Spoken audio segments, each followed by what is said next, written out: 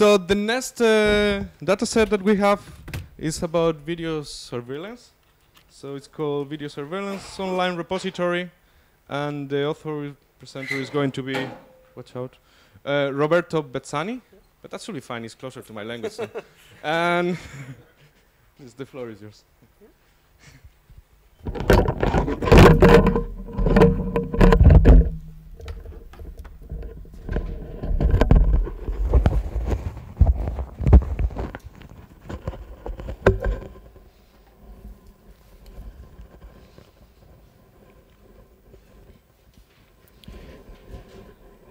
Okay, thank you so much for this invitation. ViSOR is a surveillance online repository, so it's not just one data set for one specific topic, but includes a lot of videos and other data set for video surveillance application. And so ViSOR is more a framework than a data set. We have videos, we have a concept list, so an ontology for surveillance, we have annotations and other tools for creating the annotation or to download videos, to search by concept and so on. And of course, first of all, ViSOR is a corpus, as a video corpus, and currently we have about 380 videos with annotation grouped into 20 categories, and we also have a new people identification data set which is out of this statistic. And among the other, we have videos for shadow detection, video for smoke detection, human actions, and so on. So a lot of videos included in this collection. And these are some of the most famous video included in the collection. Most of these videos are used for surveillance research. And for example, the first one was used for shadow removal, this one. And this is a part of a collection of videos for consistent labeling. So we have 3 different cameras looking at the same place, and the topic is to connect trajectories of different people. Okay. And ViSOR has also a web interface. ViSOR is publicly available, and you can go to this interface, this one. And from the web interface, you can have a look of all the videos divided into categories. You need to register yourself before downloading the video. And for each category, for example, shadow removal, you can have a look of all the video contained in the category. For each video, you have a sort of legend containing symbols for each content in addition to the video. For example, this video contains an automatic annotation of the video as well as some attachments. And if you go to the video details, you can look for some metrics on the video. You can download the calibration data if it's available for that video. You can download some attachment files. You can have a preview of the video. This is a compressed preview. And of course, you can download the video, the original video, and also some other recorded versions of the video.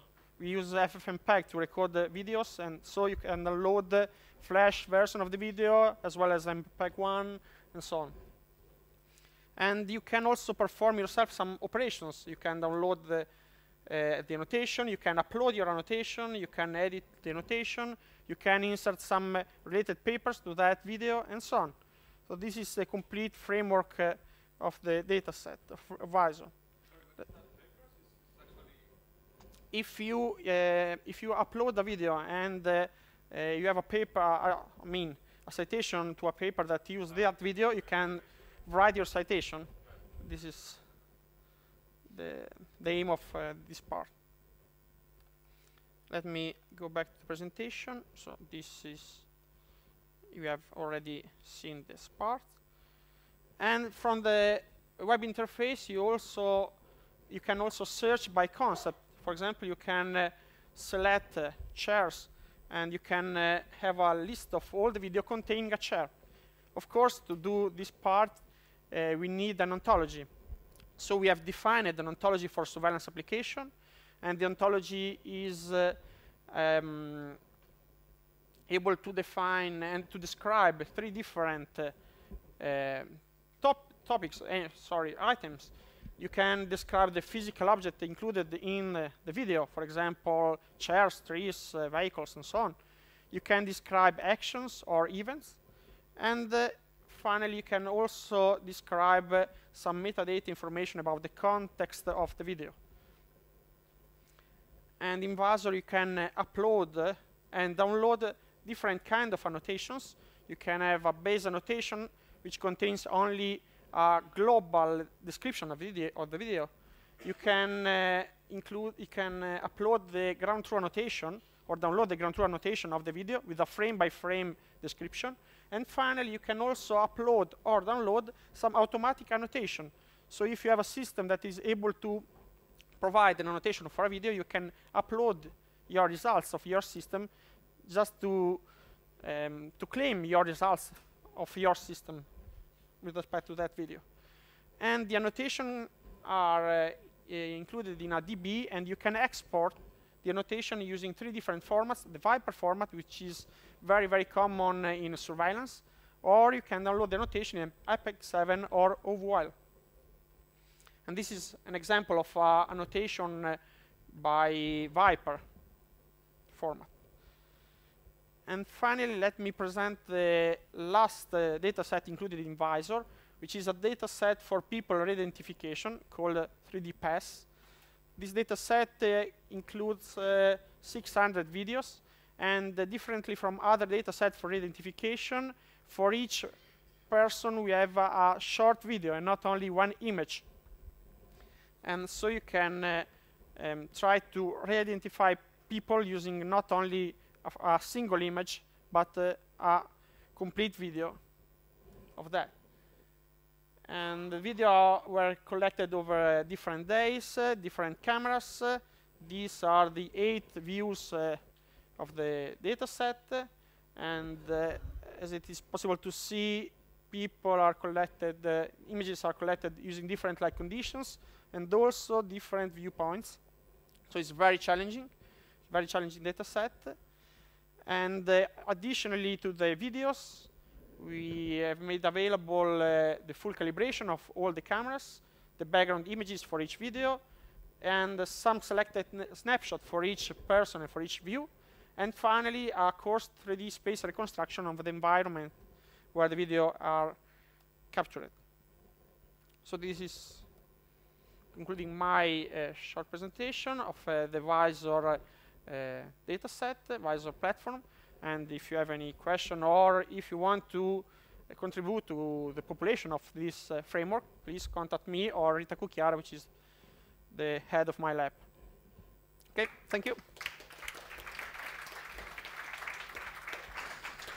And that was pretty quick, actually. Yeah. So do we have any comments or questions? Actually, mine is out of curiosity. How long you've been doing this dataset? Because it's so complete, everything is impressive. We started the ViSOR in 2007 in our framework project, European, and and since so then, we collected all the video from that. Right, so this is one example of someone who is doing a data set and actually is getting a professorship after this amount of work. Do we have any more comments or suggestions or questions? Anything to add to the discussion? Okay, so thank you so much.